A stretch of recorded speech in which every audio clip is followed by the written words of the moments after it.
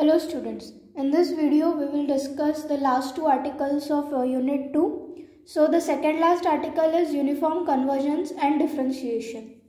And the statement of the theorem is, let Fn be a sequence of function differentiable on interval AB such that the sequence Fn of x0 converges for some point x0 belongs to AB. If the sequence of derivatives, that is Fn dash of x, converges uniformly on interval AB, then we have to prove two things. First, that a sequence Fn converges uniformly on interval AB to a function f. And second, f dash of x is equals to limit n tends to infinity Fn dash of x for all x belongs to AB. So here firstly it is given that Fn is a sequence of differentiable function. Then Fn of x0 converges for some point x0 belongs to AB, and also the sequence of derivatives Fn dash of x converges uniformly on the interval AB. So let's start with the proof. So as given we have Fn, the sequence Fn of x0 converges for some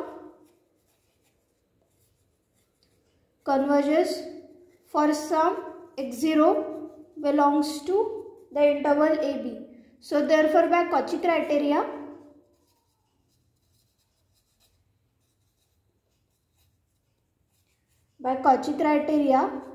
for given epsilon greater than 0, there exists a positive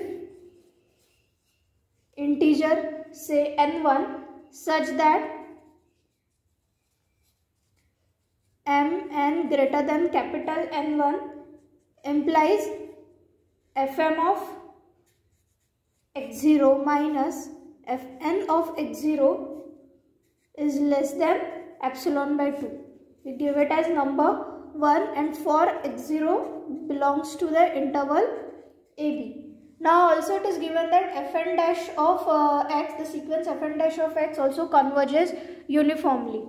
So as also sequence Fn dash converges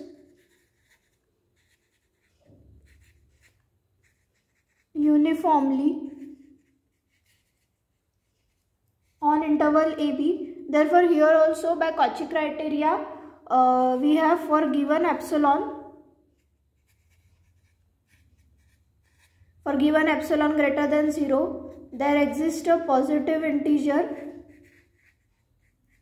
say n2, such that mn greater than n2 implies that mod of Fm dash of t minus Fn dash of t is less than epsilon upon twice of b minus a for t belongs to the interval AB. We give it as number 2. Now we choose n.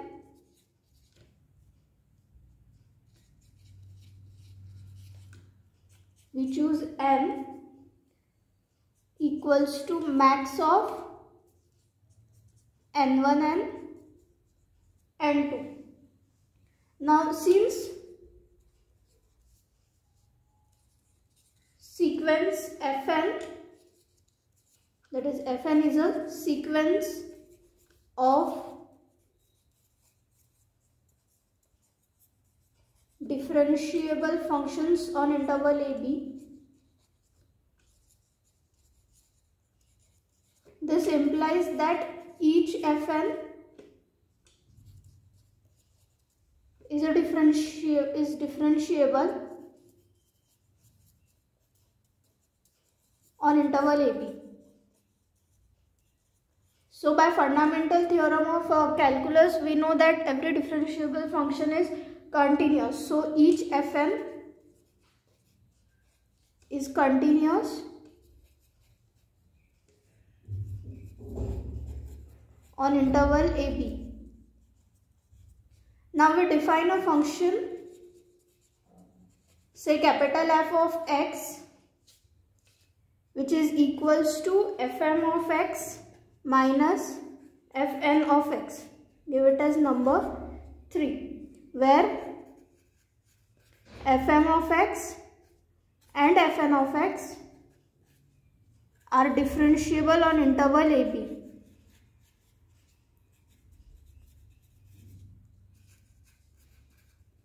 So this implies that this function capital F of x is also differentiable on the interval AB.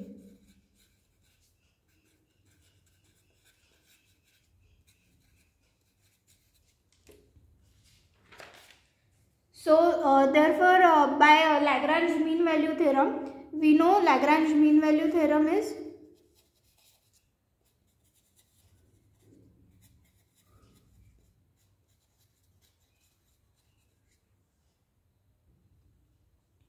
if a function f is defined on interval AB,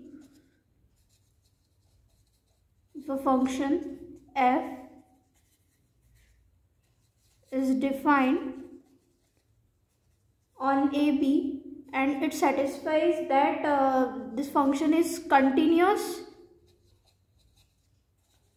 on interval AB, also it is differentiable,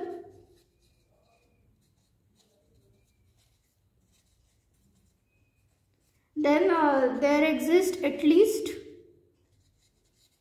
one real number C which belongs to the interval AB such that f dash of C is equals to f of B minus f of A upon B minus A. So using this Lagrange theorem here, by Lagrange mean value theorem,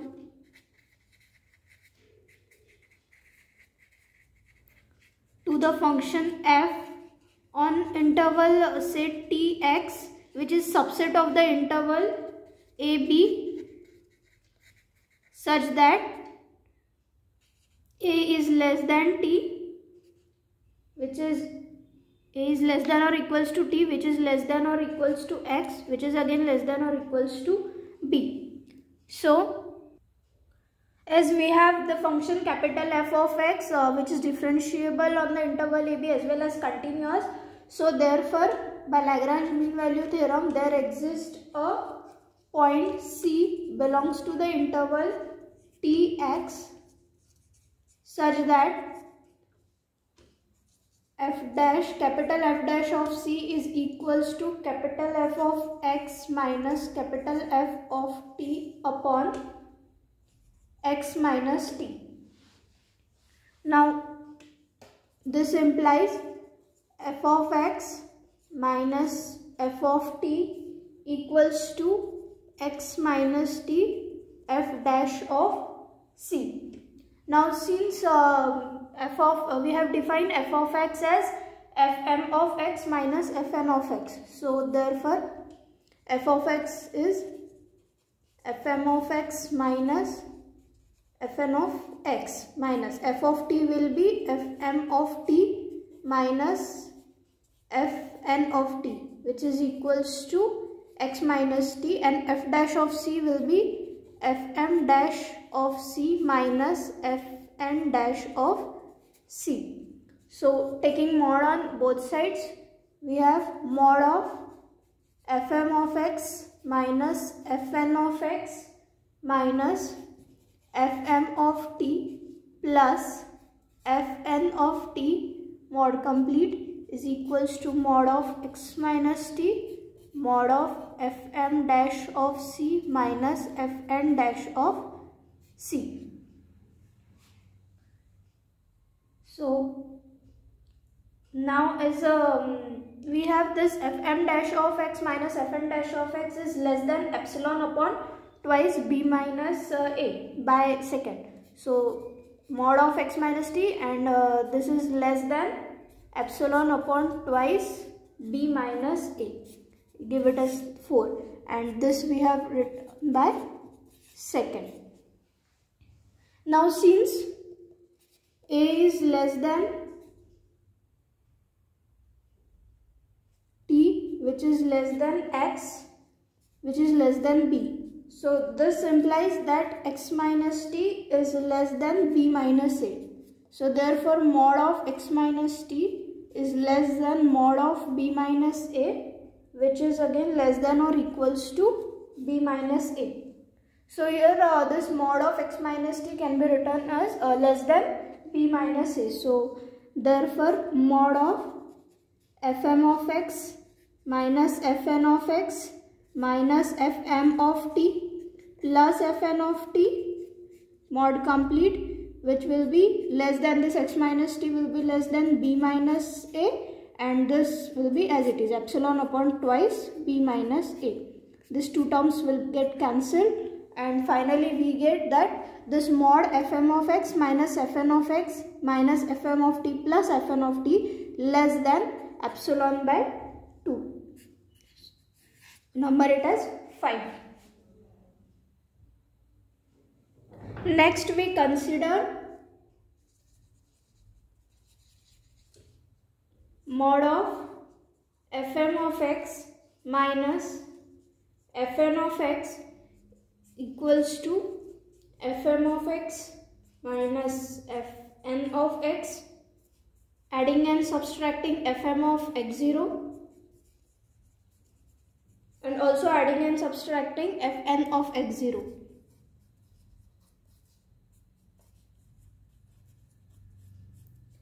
Now arranging the terms and separating the mod, we get fm of x minus fn of x minus fm of x0 plus fn of x0 mod complete plus mod of fm of x0 minus fn of x0. So by 5 this whole term is less than epsilon by 2, and by 1 this term is less than epsilon by 2, by 1 and 5, so which is less than epsilon. Therefore we get mod of fm of x minus fn of x is less than epsilon for x belongs to the interval ab. This implies that the sequence fn of x satisfies Cauchy criteria.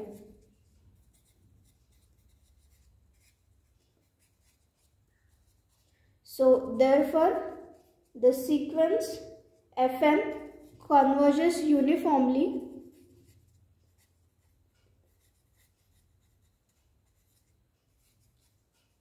on interval ab, and we assume that this converges uniformly to a function f. Assume that sequence fn converges to f uniformly on the interval ab.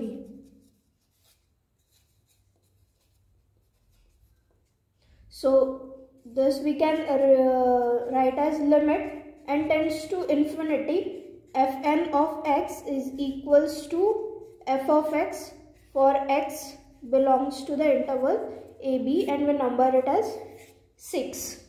So here the first part of the theorem is proved. Now next we have to prove that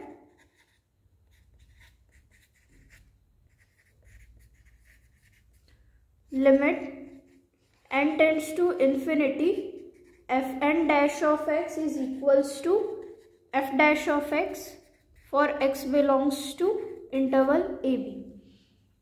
So to prove this, let x be a fixed point of our interval ab. So let x be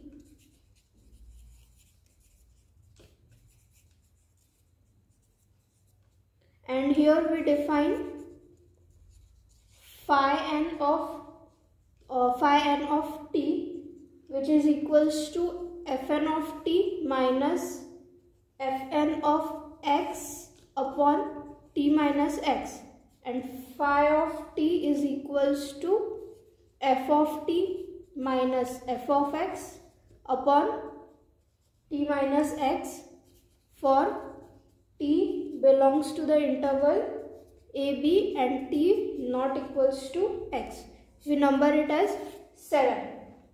Now taking a limit t tends to x for this function, so limit t tends to x, phi n of t is limit t tends to x fn of t minus fn of x upon t minus x. So by definition of differentiability, this whole terms become f dash of x, fn dash of x. We number it as 8. Now consider phi m of t minus phi n of t. So we know that phi m of t will be fm of t minus fm of x upon t minus x minus, and phi n of t will be fn of t minus fn of x upon t minus x mod completed. So taking 1 upon mod t minus x common, so which is equals to 1 upon mod t minus x, and in bracket fm of t minus fm of x minus fn of t plus fn of x.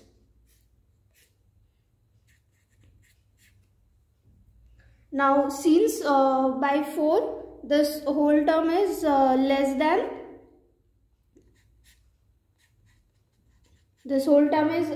than mod of x minus t epsilon upon twice b minus a.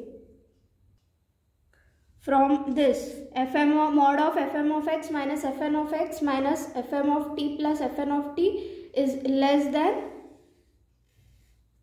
mod of x minus t epsilon twice b minus a. So from this we have written here this whole mod term, which is less than mod of x minus t multiplied by epsilon upon twice b minus a. So this 2 term will get cancelled, and phi m of mod of phi m of t minus phi n of t will be less than epsilon upon twice b minus a.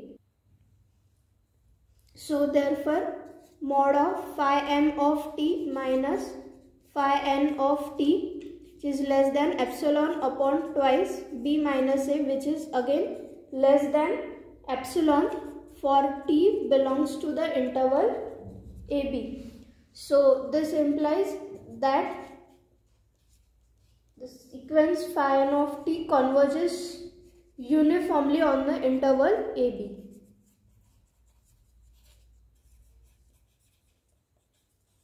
So therefore we can rewrite it as limit n tends to infinity phi n of t, which is equals to limit n tends to infinity, since phi n of t is fn of t minus fn of x upon t minus x.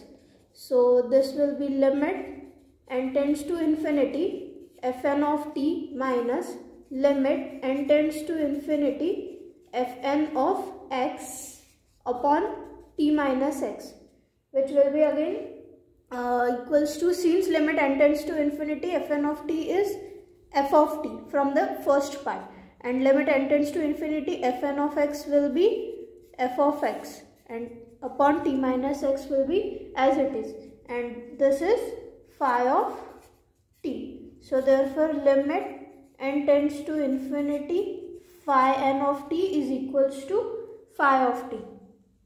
Now limit t tends to x in bracket limit n tends to infinity phi n of t is equals to limit t tends to x, and phi of t is f of t minus f of x upon t minus x, and by definition of differentiability this will be f dash of x.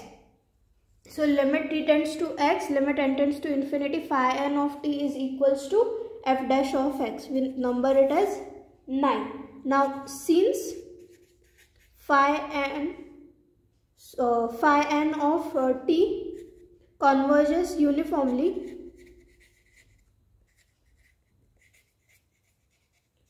so therefore limit n tends to infinity, limit t tends to x, phi n of t is equals to f dash of x, and we know that limit t tends to x, phi n of t is f n dash of x by 8, and hence the required part is obtained, which is limit n tends to infinity, f n dash of x is equals to f dash of x. This is equals to phi n dash of x by 8, and hence here the theorem is proved. Now next we move on to the last article of this unit, which is Weierstrass Approximation Theorem. We will see the statement of that theorem and one example concerning it.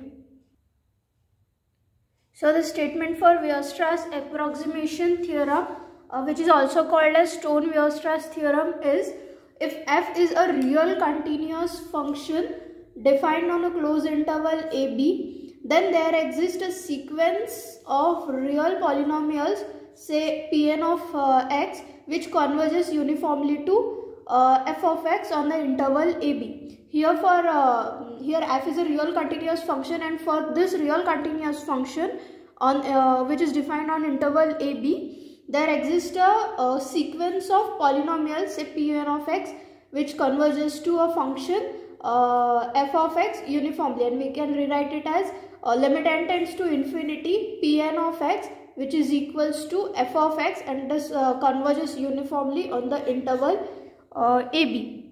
Now we will see one example concerning this theorem, and we will end our second unit here.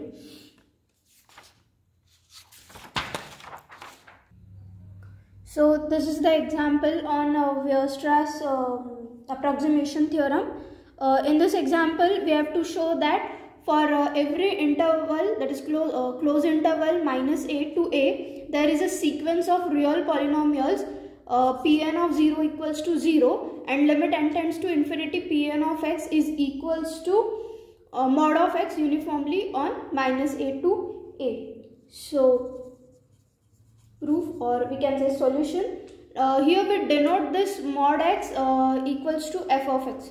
So denote f of x equals to mod x for every x belongs to the closed interval minus a to a. Now this f of x is real function.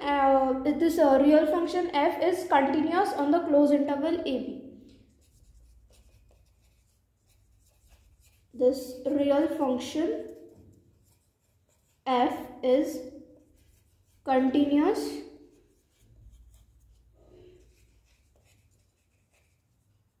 on the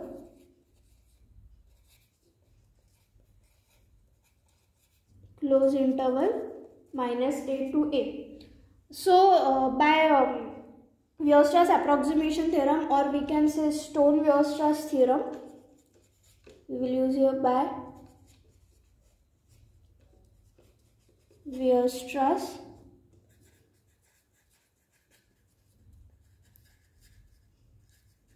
approximation theorem. We can find a sequence, say Qn. Here we can find a sequence, say Qn, of real polynomials which converges to f of x, and here we have denoted f of x is equals to mod of x uniformly on the interval minus a to a. Here by Weierstrass approximation theorem, we can find a sequence Qn of real polynomial which converges to f of x uniformly on this interval. So therefore limit n tends to infinity Qn of x is equals to mod x, and also limit n tends to infinity Qn of 0 is equals to mod 0, which is 0. Now we define the polynomial Pn of x as, define Pn of x equals to Qn of x minus Qn of 0 for n equals to 1, 2 up to so on. So this implies that Pn of 0 will be Qn of 0 minus again Qn of 0, which is equals to 0. So we get Pn of 0 equals to 0. Now limit n tends to infinity, Pn of x is equals to limit n tends to infinity, Pn of x is Qn of x minus Qn of 0. So separating the limit n tends to infinity, Qn of x minus limit n tends to infinity, Qn of 0.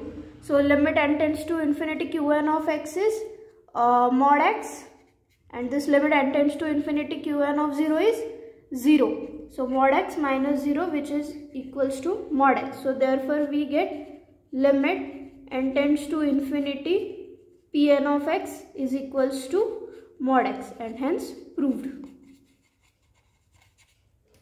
So here we complete the second unit of the paper real analysis. In next video we will start with unit 3. Thank you.